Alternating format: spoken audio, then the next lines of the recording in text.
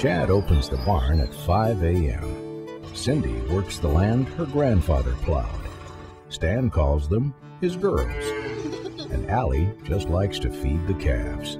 These are the farmers of Prairie Farms Dairy, bringing you the farm fresh quality your family deserves. And we pledge not to treat our cows with artificial growth hormones. We are Prairie Farms Dairy. From our family to yours, farmer-owned Prairie Farms.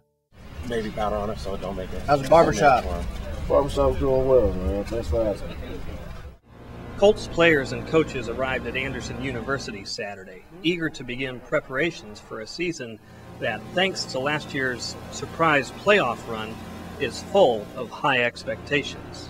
I love camp. I feel like last night going to bed, it's like you're a little kid, before your first day of school. You're nervous. You don't know what to expect. Obviously, you know what to expect a little bit, but it's fun. It's a nice way to sort of forget about the world and focus on football, and it's simple in that way, and I enjoy it. And it's fun.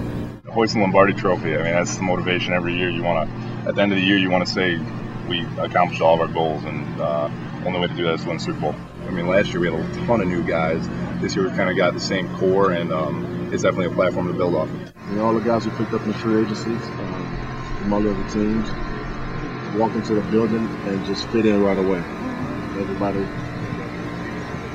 kind of got a sense of how we do things around the building, how we are, how we vibe with one another, playing jokes, having fun in the locker room. But when we're on the field, it's work, and it's nothing, playful about that, because it's we're trying to do big things, and so all the guys came in and just meshed really well with us. No one overlooks anybody in the NFL. I don't think people are overlooking us playing. When we play against us, everybody's good. I know hopefully we don't overlook anybody ever. I don't think we're ever in a position to overlook anybody. But we'll still prepare to win.